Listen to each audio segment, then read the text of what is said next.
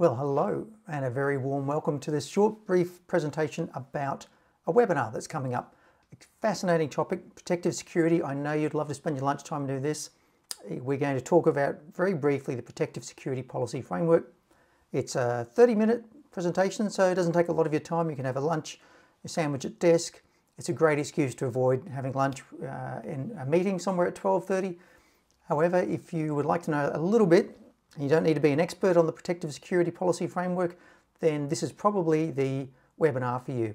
We'll cover the 16 policies, we'll talk about governance, information, personnel, physical, we'll talk about the strengths and weaknesses of the PSPF, how to apply it, why it's so important, who it applies to, what its relationship is between Commonwealth and state protective security policy frameworks, and we'll talk about how you link it into some various other structure technical specifications for physical security or guidance for personnel and information, and indeed for IT. So that's it. Should be able to come along and have a couple of laughs. I welcome hecklers. It will always make it more engaging. But in all seriousness, it's a pretty important topic. I think it'll be just nice to dive into it a little bit with you. Maybe a shallow dive. We've only got 30 minutes, but it's not a big ask. And hey, it's free.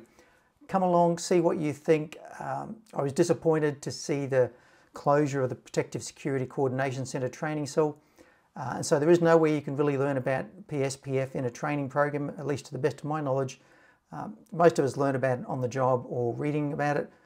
I've been learning about it on the job for 20 years, so I thought I might try and share some of the pitfalls and some of the traps that I have walked into so that you can avoid them, and some of the lessons that I haven't learned, which we can all talk about.